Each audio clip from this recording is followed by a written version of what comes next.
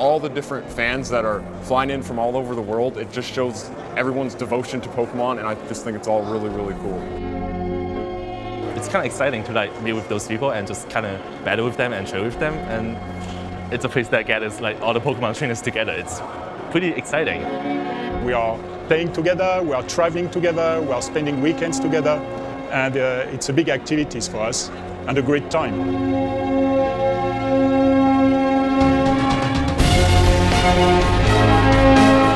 All the different volunteers every year and the staff members, we work as a team, we work together, the translators are great. It is definitely a team that we're working with. I just love how it's like this awesome, extreme rock, paper, scissors of like luck and skill. But whether I win or not, I get to hang out with a bunch of really cool people and then meet people who I either haven't seen in years or have never even met before. Everyone that we play with, everyone that is just like us, just like me, and my friends who are only people I've known to play the game. But now I'm making new friends here.